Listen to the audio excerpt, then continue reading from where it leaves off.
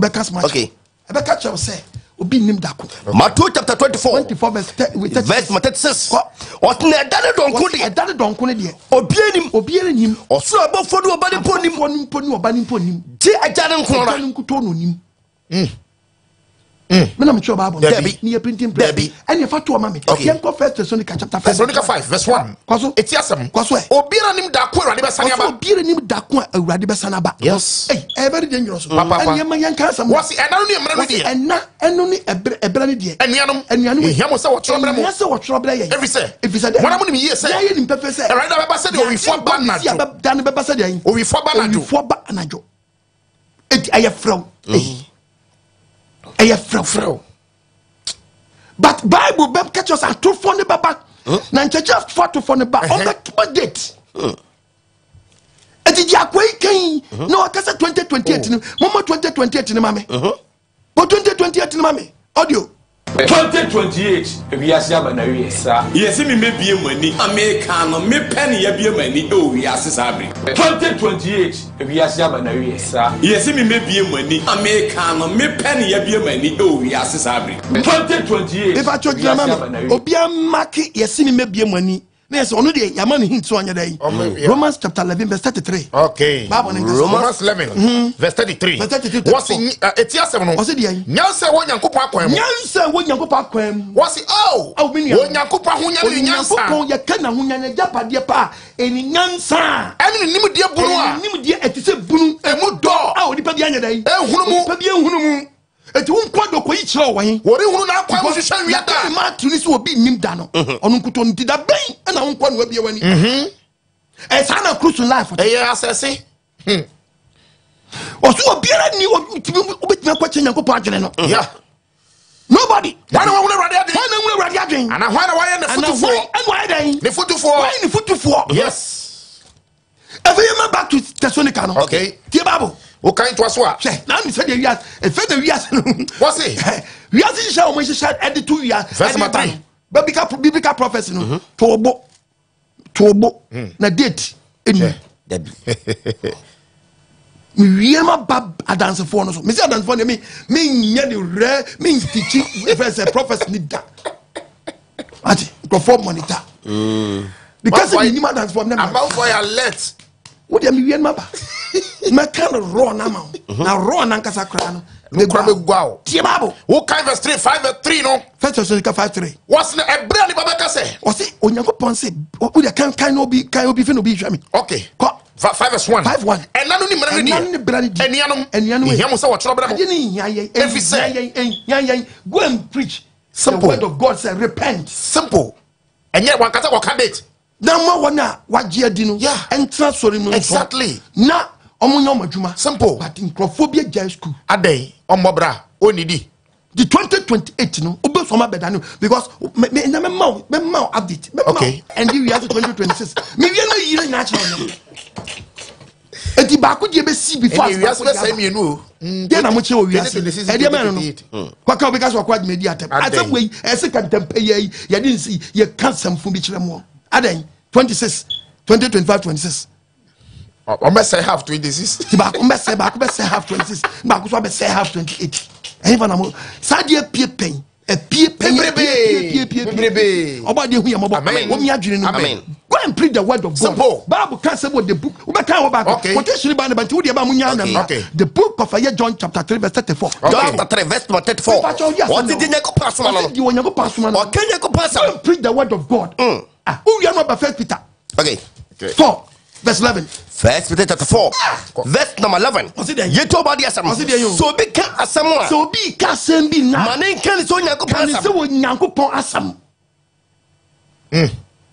nya wadwen don't try se me nkwa ne ya chem o patwa so ne hwe so be can asam bi a manen kan so nyankopon asam na so obi sumu na so obi sumu a manen sum say efura hu de nyankopon de ama no de sum nyankopon hey you're very careful oba de man ti asem na amen o mi adwini man ti santo fo ya ba me pacho me nche obi so bi be catch say 2028 atem de ba me pacho kesoni kankasa okay na ensi na family point na wo kan to aso a what's your name ready there na ni brane de ehia se wo tro mo ehia se wo tro bre se mo na mo ni ye se ya ye ni mpefe se Ewurade da no Ewurade da be ba se de owifo ba na jo so ni so ko oye den wa ko confirm owifo no yeah confirm mon kayo ebeba fraw wo be wiaw one time ebeba fraw awadi na ho so wo de ti obeka was na bra obeka se ebra nipa ye be boma ka se ye wasumdwe ni ahoto ye wasumdwe ni ahoto mu ene na mpofrim ene no mpofrim ene o se be ba wo na so mpofrim so ayden eba se dia wo ko ba o chim ewo so oba wo chim no so oni pam a eba hwe etiri ka obi no akọ hospital na some na be fie ya friend back yes say entete ho enya mai bible kasa at etimamu hwe wiase wie mu nsam na ekọ no bible wiase nka bo mu nhihya mu nhihya ede ba eniema wodo babura hye nkomato no my brother also be twa na no so de ba tie me wa emo bi na down at all. Don't be deceived. That year 2000 ni when me teaching. Why we but yen ko ka say atemu de ba ena na me kan say ena ye preaching mfiemu de o ye preaching o no bi pie o yo be kaw we oba be kaw we oba kaw what between your system ye nani asebo nche Debbie oba ya na o ke kan cross how ena so sa gidi kaw sisi wa jakeka o jakeka wajai the one nkofo bi buy no a friend saying one honi oye nyame Jesus Christ of Jolu Jesus Christ of Jolu say o si moto we su o cross moto we oba de mfa nsan kan nkofo bi bria bakọ eti baba kasa nkofo we hu asam wa che yen san nkofo no na we read the book of Jude 1 verse 4 what in the pebia we mo abam wo fitete atom won sama to wo si ofridan tete wo fridan me pa cho tiayo wo si ni pebu anka si ni pa ba ko bi ni pebi ewiom ho bam wo fitete atom won sama to wo fitete actual one won sama to asama iden ato yanko 19 okay 16 yanko 1844 no mu do ya radio see 1844 me pass me de man beka me project video me maun obi hya nkom bie mam me yin one by one any okay wow. I started from 1969. Okay, George Williams, the founder of the Church of Firstborn, predicted the second coming of Christ would occur on this date. That is 9th August 1969. Amen. 1836 by Wesley, the founder of the Methodist Church, foresaw the millennium beginning this year. He wrote that Revelation 12:14 referred to the year 1058 to 1836 when Christ should come, and also 1844 starting from the 21st March. William Miller, a Baptist preacher, predicted Christ would return on this date. And also 21st March, called me October. They called 22nd October. And when they do in the buy, okay, we'll see. The Millerites, after Christ did not return on 21st March 1844, the Millerites then revised William Miller's prediction to 22nd October that year, claiming to have miscalculated scripture. So the realization that the prediction were incorrect resulted in the great disappointment. 21st way and different date for 2026 year. Okay, by the Messiah Foundational International. This spiritual organization predicts that the world will end in 2026. Where church no? Messiah Foundational International. Almost say we have 2026. Wow. Messiah Foundation, okay. Yeah. Any assembly? Huh? Yeah. Obisu question come 2012. Or say Ronald Wayland. Hey. revised date for the return of Jesus following the failure of his 2011 prediction. That's on Ukraine 2011. Okay, 2011. To form no. Me patch my min chadi bin chen krofo wa. My brother, I mean your calculation bin chen. Papa kasa. I say yeah calculation me amount for bitie, but me kase me ache. Okay. Say nyakopɔ boss ro boss asase. Obo ye no. Free adibom fiti ase e besi no when suri so first 2000. Millennium. Okay. Free normal taken as a millennium. Yeah. Free no when suri so be pem yagin kwa mizi aso second 2000. Okay. Yagin kwa mizi abai. No so be Second millennium. Second millennium. Free yagin kwa mizi aso eba first 2000 so. Na so be third one. And crofo hye nkom wo. Okay. So first 2000 2000 I said no man for science I could science calculation at all. Wow, event repeating ho. It told me said 2000 no something will happen. Say BBC and okre 2000 BBC. Yeah. It amount for first teaching no. Okay. And no calculation because our calendar nim. Okay. Opa me calculation bi a choose see ah. Me nya calculation. Obi we me nya calculation. Why alert? Our calendar nim. Opa mam 2000 calendar. Okay. Mam 2000 calendar. Mam 2000 calendar. But I mean child to calculate it. Mam 2000 calendar. Mam 2000 calendar. Okay. Na men chewa de 2000 calendar. Obon say o hwe o pa fa phone 2000 calendar o check here. Obon say first no at the Saturday. Yes. Any American square no. This calendar we repeating ho. Repeat. Yeah. Yeah. Repeating 11 years, repeating 28 years, repeating 6 years. Wow. Hallelujah. Amen. Bible in kasa. So what's on Temasia? 2000 no. The same calendar be answer January no. Yes. First near Saturday. Your calculation area debuwa. Ebe repeating 2011. Area debuwa. Mam 2011 calendar. Okay. Tila kwani be 2011 kono. Why your 2011 calendar? Pacho Saturday in your first. Very good. Efe brawachi. Na me nche wade bi wa me be chew nyansa ade bi wa me se o mo se nyansa ni ntie ma bi nya calculation fa mi ti mo calendar we repeat ma me chew eye ade a repeat ekita event a so na ma niewom but enya wie ya Dabi o pa ko fa 1983 calendar na check we ma me 83 calendar ma me 83 calendar ma me 1983 calendar event obi ani se Ghana BBC 1983 ma me 83 calendar bi am chew the same calendar they repeated. I don't know for you want to predict it. Yeah. I want to come. Yes. Okay, send me tell you, I'm 2000 calendar. Okay. 2000 calendar no. Na me chowa dey bo. Sa calendar we repeating 1994. And one. Repeating 1994. Yes. 1994. Now be catch us 1994 calendar no use. And you secret bia. Me patch me 2028 calendar. Yes. Can you the same calendar? The nyama no. Any 2020 dey nya ma ye no. And one Saturday nya first. And one. Mo fama sam so. Batu nchen na me mra. Basa ja dey wo chan. Me mi se mama mo. Obi no aye dey me yi. Debi. E ja to awie yi. Amanfo awia. Hallelujah. Amen. Oba dey mfanti ase. Amen. E di wo be wie nipa. E di ma chirawo. If anyone dis bon crofo. Mami e. Che. Mami e. Odada. Obi su di abese 2026. 2026.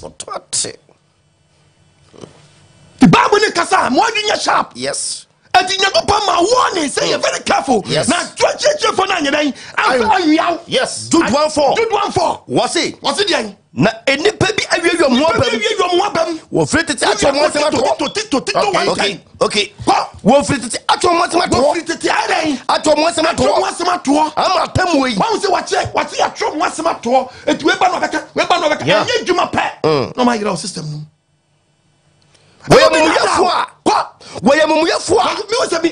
Me say me calculation. What my child here? To be yeah, what do you mobo? Yeah.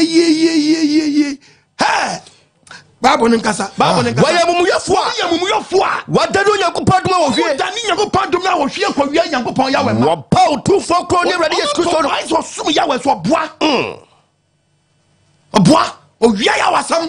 E dia awini Yahweh ma. Me see. Who catch church member? Satemu de bantimo nya dwuma. Assembly meeting na on be ya this one. My brother, assembly kra matikra san ye mahi. E she mebufuo kra say tie wo de dem ko say Hebrew ye ka Hebrew ye twi. Ha Hey. Why no? Wo be Hebrew fi. Hebrew ni ne chro enwoma no. Bible near the Hebrew Kashan, I'm of an amofren a kind, and a troy. Maybe something is wrong somewhere. Something is wrong somewhere. And yet, Chino, only makes translate to mine. Only she, Yana translate to my Macasa, because I'm a second him. I totally. Some Martin Luther King, or your whiny, only translate a troll King James, ma'am. Munimo, you better Casa and Yago point Befre. Casa and Yago poor Pio Becca, Yanka Casa, that will be Pio Becca.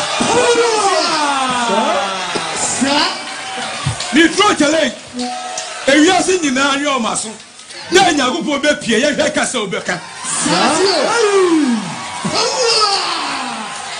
Odansefo. How does your son? Unieba. Jai, Tabitna. Tabitna, Magibachi, cry. As I go to that. Amen. Here. Amen. Amen. Well, boom, our carcass and mothers who are catching up with the catcher.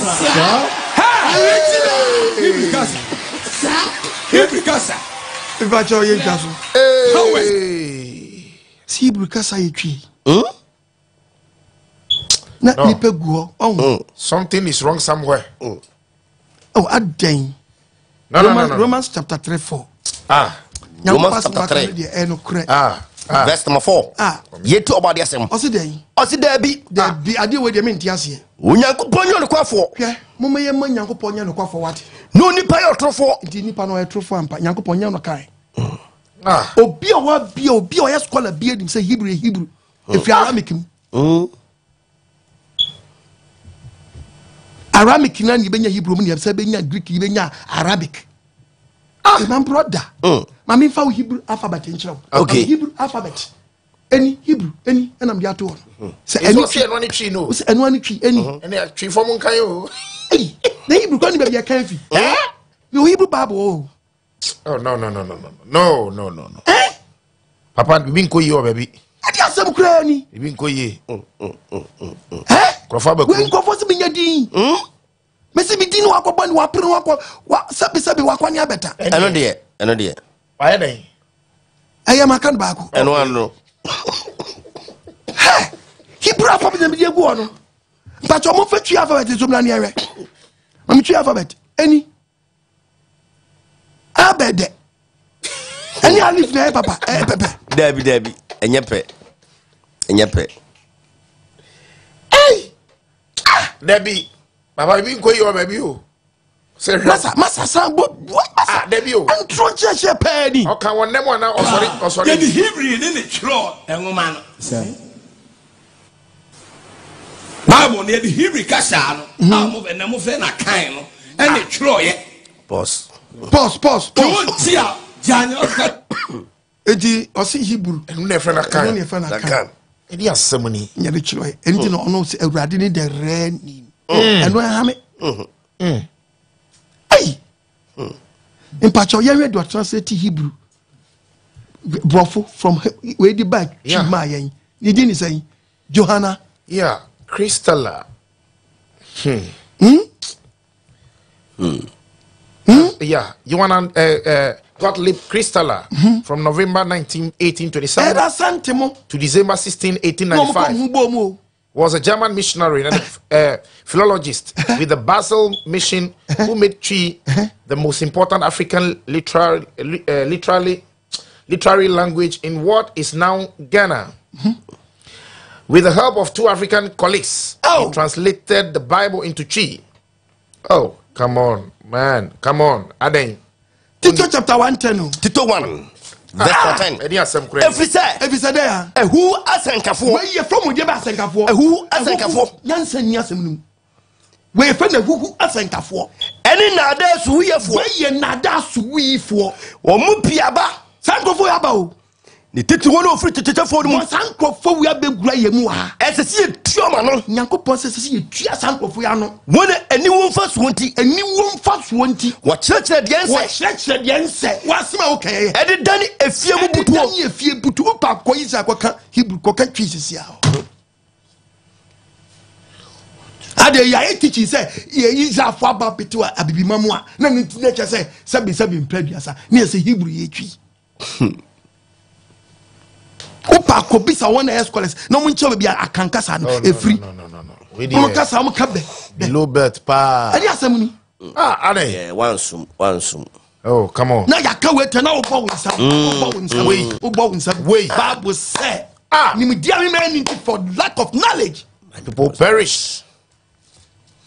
Bowing someone dear walking, saying Yakupo bar or Boom or Becassa or Becca. Run why casa on your wine. No, you're not possible to say yes, or in Cassia never. You're not possible to say yes, or in Cassia. Or in Cassia never. Abba! Tito 1:16. Tito 1. Verse 16. Verse 16. Wakase. Sanko for we preach kase. When Munyankopon. When Munyankopon. Nanso. What do you pano? Omu do nyuma eno mo nsem bi omu kan yin sa nyo. Omu nimu no. Why was so head dancing? Why just one nimu no? Num flo nsuma no. Wa pano. Wa pa Yankopon Yahweh.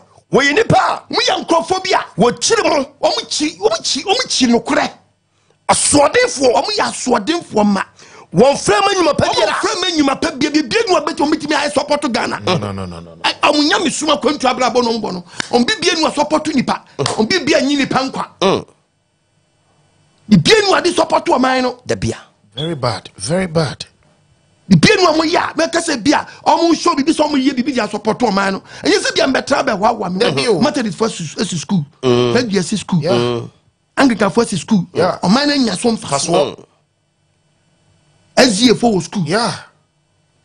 Living Yahweh for your school. Yes. On mine nya som fast. Wo mu sibi no bia kobi. Eti wo o si grofo we nya ade grofo bia o mine nya o so dai emfaso. One frame in your paper. O mo frame in your paper o mine da bi. Do be nya ye nyama di o ye ne eba. Wakaso ni Munyankopon. Wakaso mu ni Munyankopon. Na eso do nyuma pa no. Mu do nyuma epa no.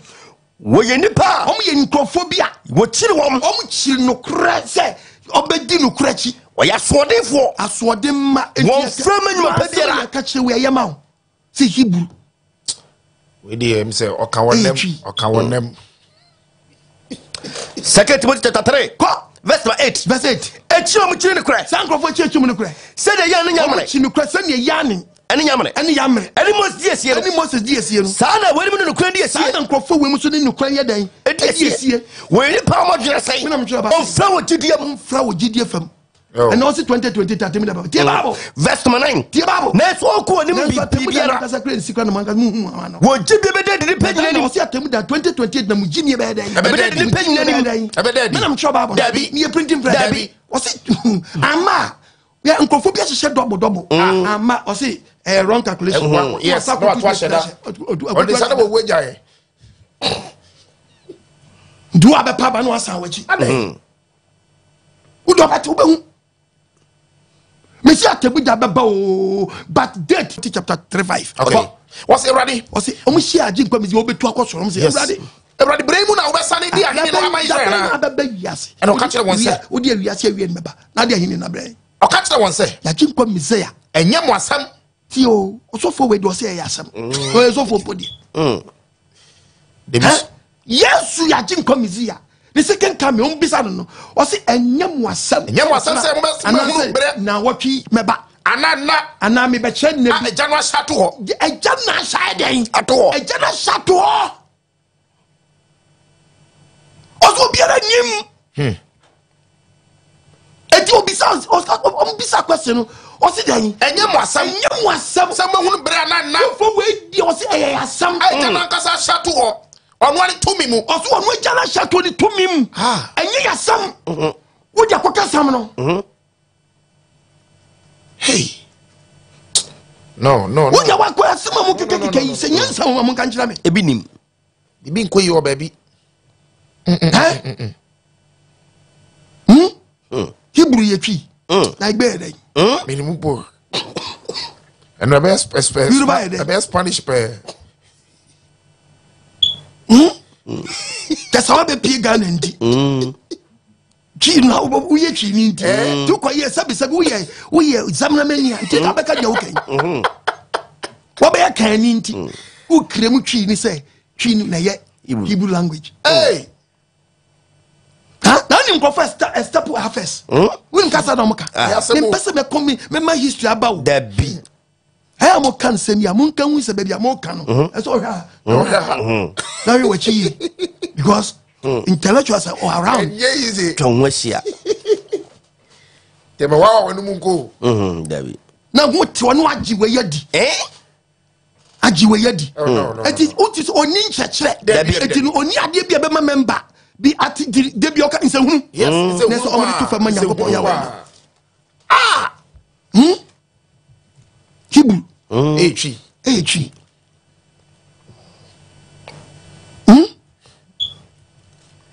Is a Hebrew no mechanic Casabang.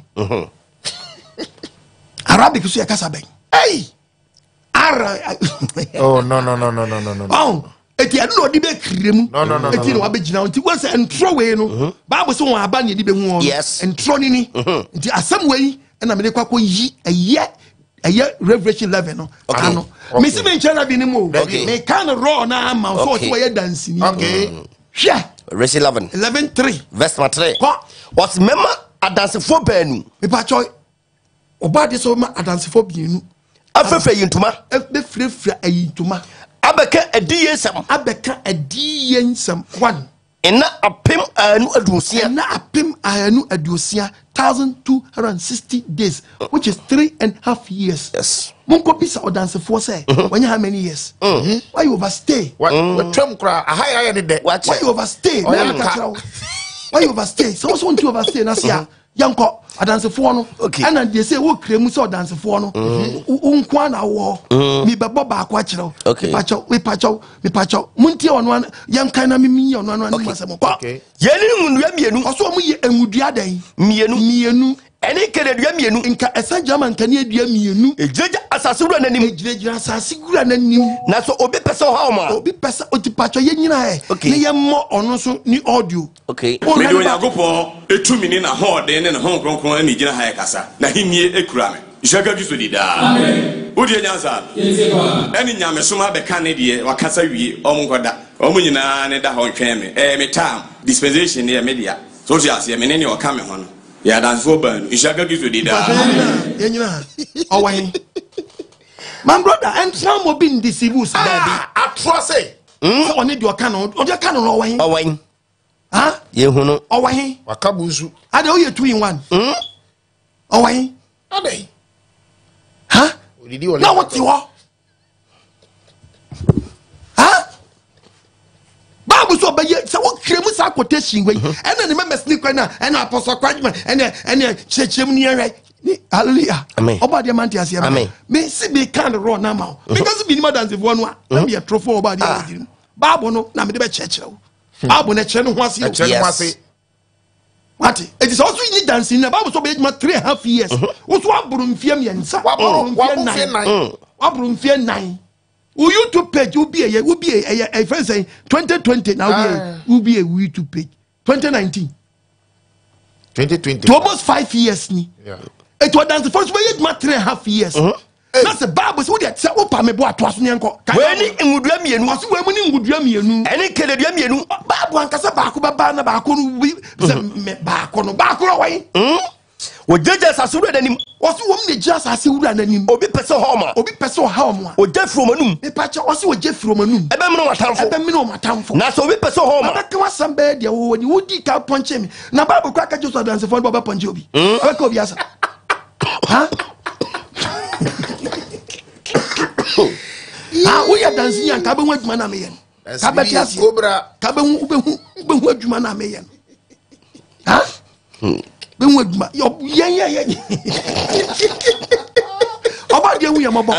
What did they make an say? Bible say so be person home get no me o je from anum ebe me no matamfo ti udi nro ana de bosom dem aboro nsam nyama sam ana de be kwa so let ankrofo wura nipa keke oba de man ti ase amen udi etie Bible ase mo na so be person home e twa so kom sara wo be kum nipa minim nipa wa kum on de yeni mo tumi wo se we bom wo tumi so mo to osurum so mo to surum no so to adiye nanim o ma diye na 3.5 years ni nsuo nya den ento o ma diye nanim wo so aba wa konfinhia nan e konfinhia nu nsuo to na eto mi na mi be preach nsuo to e na nse bi yiru members a o mu nsu nsu afom niam so 2020 tatem de baba na tatem de baba na se nsu afom niam musu usu senya mu niam so na ate no da ba fam he oba de amfani sen kam wo nsu so tumi o so obu wo nsu so ti wo si wo akata to bi na ready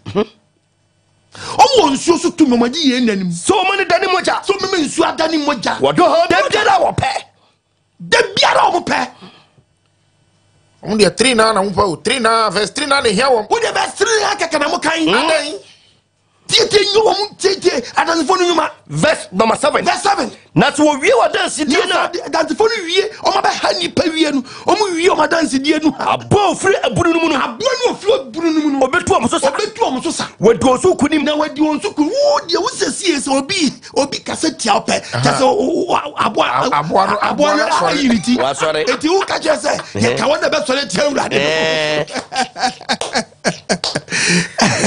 wani ka kase seta woni chechire o wia ya wasa no atwese tie babu ye bon ya urade den asenu prophecy na enkrofoni musieko prophecy ayina e wasa chire he kind of run na because what claim say ye nipa ye wo na enkrofoni musieko ne kasa hodo ne amani mu bi ebe hwe o mafuru ebe hwe san krofo we funu enansa ne fa oba de ye wo hu ye mabo amen so my brother ura dwane run for your life contentem kra to baba brani serious baba brani wo mu ababa no kra enko yie what's up we still time wo tie me na me si atem da baba bat bobra so nyankopon no na for yeso ni di bobra na so nyankopon ye wadwuma wo ye wadwuma no oba na wo ye nyamsum ni dada wo so oba ade dada so ji se bia wo nam ye no kra kwanko ade a ade na wo so atem da na e ba man de boyefu yes edi wo a wo sakra wo na nyankopon ya wasi ye nko preaching kire wo so mo nanu o machi anhwe oba ade Yahweh yes na dana meto mu mpofrim o ma ye woni bebre edi na mu kire yi se ba ku kra audio ba ku kra do si ba ku na be wura ni mu to ye 2 in 1 ye ba ko hwa onu ye 2 in 1 ye 2 in 1 edi asem kra ba ku na be wura edi be kra ni na no bi o ti se Hebrew ye twi de amani wa bi hu ba o Hebrew ye twi na sisala be den ha o ba dia we hu ma mo bo amen o man ti asem la amen